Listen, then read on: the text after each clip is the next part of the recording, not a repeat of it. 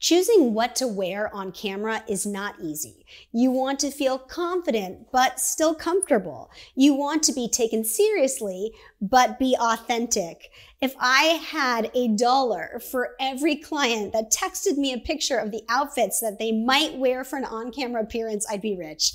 So stay tuned to Moxie Talk, and we are going to break down what to wear and what not to wear on camera.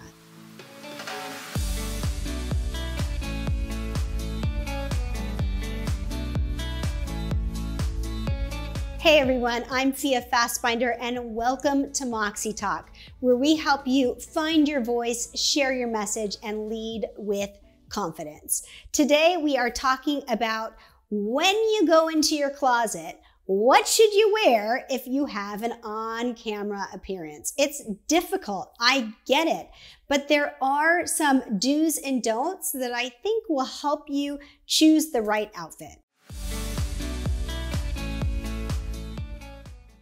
Umbrella concept for any appearance you have is that you feel like $1,000,000 in that outfit. You have to have confidence in what you're wearing. And by confidence, I don't mean that you feel like you blend in or you feel safe or you feel comfy, although I do want you to be comfortable. I mean, you feel confident. You feel like gangbusters. You feel like the best version of yourself.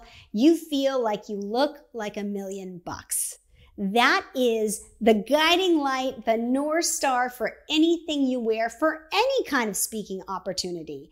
And I always say, if you don't have an outfit like this and you are speaking more and more, especially on camera, go and get one. And if you have a local Nordstrom's or a store that has somebody that can help you, let them pick out outfits for you. Tell them that you are doing a lot of on-camera appearances or one really important one, and get one outfit, just one, that you know every time you put that on, you feel great. It can be your on-camera presentation outfit. So this is first and foremost, is that you feel great in it. Now let's talk about a couple do's and don'ts for specifically on camera. The first is color. Don'ts are white for sure. White throws off the white balance in the camera and sometimes makes your face look all yellowy and jaundiced, which none of us want. Black can be a problem if you have dark hair, because sometimes if the cameras don't have enough definition, you can look like a floating head or you're on a black background. So white is a definite no-no and black is a maybe no-no depending on the situation. Another no-no is patterns. Patterns are really distracting on camera. Think about it. You are in this rectangle or square that is much larger than you would look if you were on a stage where you had a lot of room around you. And if you are taking up half of that frame and you're wearing flowers on top, that could be extremely distracting to your viewer. So I always recommend no patterns, and the best choice of color, if you're thinking, okay, no whites, no patterns, no blacks, what should I wear, is jewel colors. Everybody looks great in jewel colors, whether it's green like this, or a magenta, or a blue. Everybody looks great in jewel colors. So look for something that you feel great in and that will make you look like $1,000,000, make you feel confident, and if you can, jewel colors. Guys, you might be thinking, I am not wearing jewel colors. I would say if you're gonna wear a suit, just avoid like a dark gray suit or a black suit that's going to swallow you whole on camera, and wear a color like a navy or a light blue that will definitely make you pop and make your skin color look great. Last but not least with colors is to think about what will make you appear to have executive presence. This is especially true for women. There are study after studies that show if you wear a light pink or a light lavender, even if these are your favorite colors, people's impression of you won't be as powerful. That's why Power Red came into existence. So for women especially, if you want to make sure proven, tried and true color that will convey executive presence and make you look confident, go for those jewel tones. Avoid lighter colors like light pink or lavender or light green, which might not have as much oomph as you're really looking for. We've talked about colors both for men and women. Another thing that drives me crazy with people's dress is frumpy or wrinkled clothes.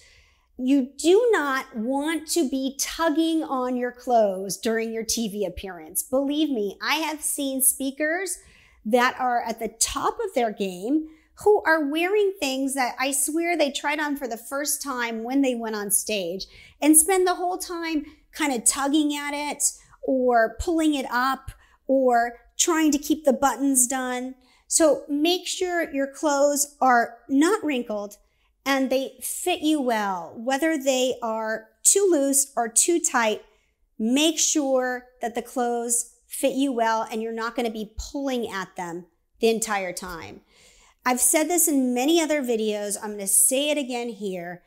If you are not sure what your outfit looks like on video or on camera, record yourself and look at it.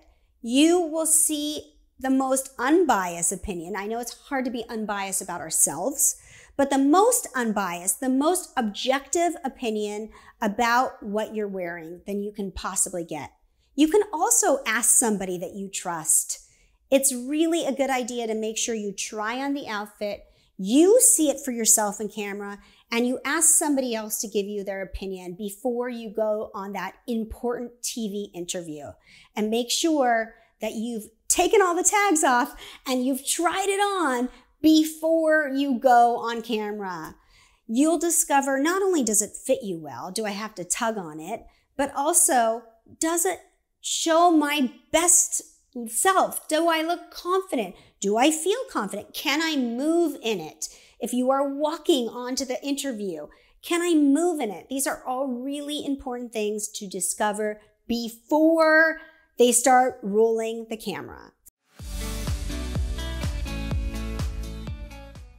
Another tip I have, along with making sure you try on that outfit that you feel so confident in before you start the camera, is to think about where your mic is going to be clipped.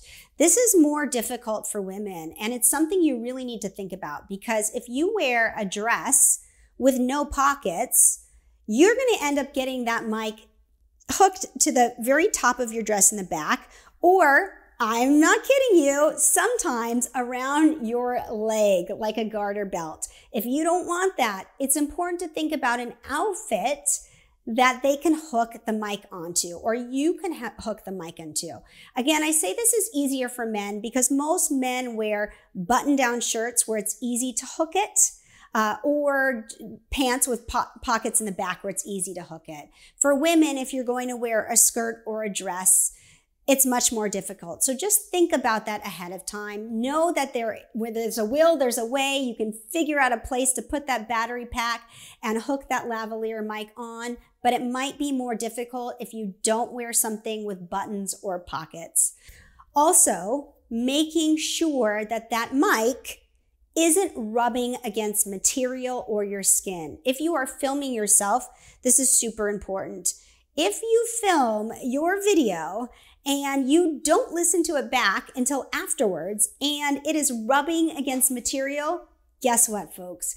You get to film the entire thing over again. And who wants that? It's really important to think about making sure that mic is away from your clothing, away from your body, so it doesn't pick up on the sound of your rubbing, because it is so distracting and you will have to refilm. So try to dress in a way that not only sets you up for success as far as where they're going to hook your mic up, but makes you feel confident and makes you look like gangbusters on camera. Now, you might be thinking, well, I'm just going to wear my hoodie, or I'm just going to wear my baseball cap, or I'm just going to wear my t-shirt on camera.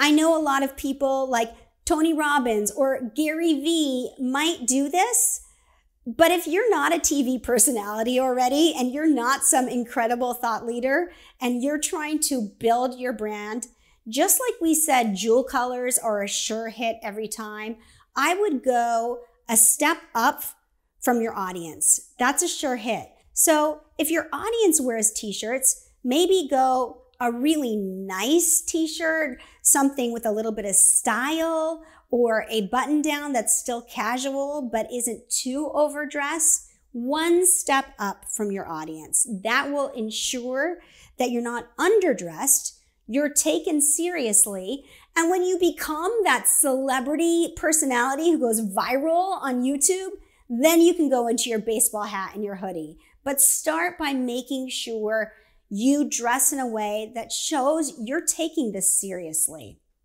Now, I know a lot of people are going to debate with me on that, but that is my 2 cents for what it's worth.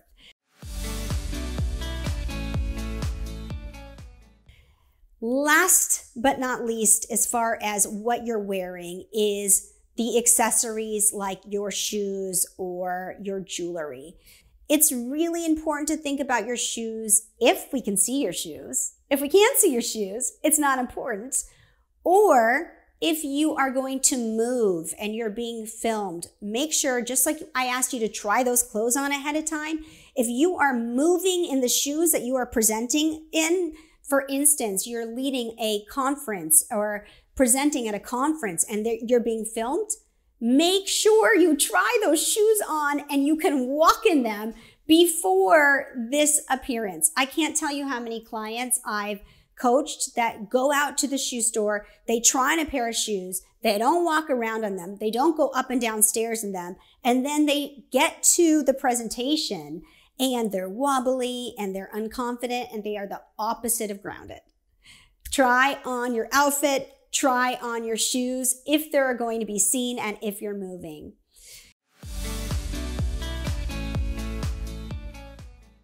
Jewelry, same idea. Jewelry that is noisy or distracting is a no-no, and make sure you try it on with your outfit.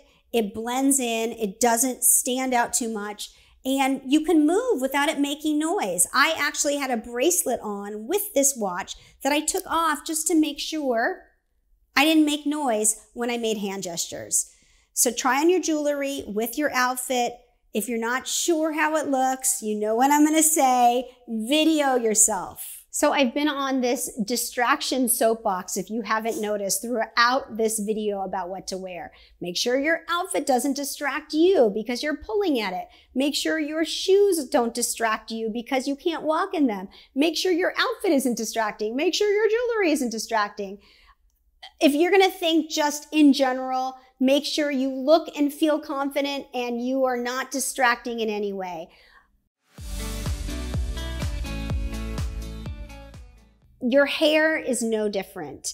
If your hair is in your face and you are playing with it or pushing it out of your face the whole time, you will distract your audience. Make sure your hair is out of your face either by putting it back or by getting somebody to do your hair. There is nothing wrong with investing if you have a really important video you're about to film, an important TV appearance, an important on-camera opportunity. There's nothing wrong with investing in somebody professional to do your hair and makeup, especially if that's not your strong suit. You will feel great. You will look professional and you don't have to worry about your hair and makeup distracting your viewers. So consider this along with buying an outfit that makes you feel confident, investing in somebody to do your hair and makeup so that you know you feel like your best version of yourself. My last tip is something that you do not need a professional makeup person to do. And the key here is to know that shine is your enemy when you are filming. And a lot of us get shiny because we get nervous or we get hot under the lights and we start to get shiny, or we just have great oils in our skin that keep us from getting wrinkled, but appear shiny on camera. So if you can invest in a great matte powder and apply it before you film, you'll make sure that you don't distract your viewers with a spot over your forehead that is like a light bulb. Nobody wants this, and it happens so often. Go to your local drugstore, get a matte powder. There are a ton of them on the market now. There's even a lot of makeup on the market now for on-camera work. So get one that you know works with your skin tone or is translucent and is matte, and apply it right before you film. And on that note, if you are a woman, make sure that you wear lipstick that's a little bit on the darker side. Our lips tend to get washed out on video. And even if you are not a lipstick wearer, you're a more natural kind of woman that doesn't like to wear lipstick, for your videos, I highly recommend getting a lipstick that you feel good in and is on the darker side. I can't tell you how many times I've been coaching backstage, and I know that one of my speakers is about to go out and they are going to be on camera and they have no lipstick on. I have started to carry lipsticks in my bag for this occasion. And I can tell you, as much as some of these women fight me, I don't wear lipstick, I don't want to wear lipstick. When they see the video, they're glad they did, because you can see their mouth, and that's important. So I hope all of these tips helped you with your on-camera appearance, gave you some ideas of how to look like $1 million in your TV interview, and I hope that you become the rock star that you know you can be, and you look it inside and out. If you like this video, make sure to share it, like it. If you want more videos about presentation skills, especially on-camera presentation skills, subscribe to our channel. And if you want more information on Moxie Institute and our presentation skills training company, check out moxieinstitute.com. See you soon.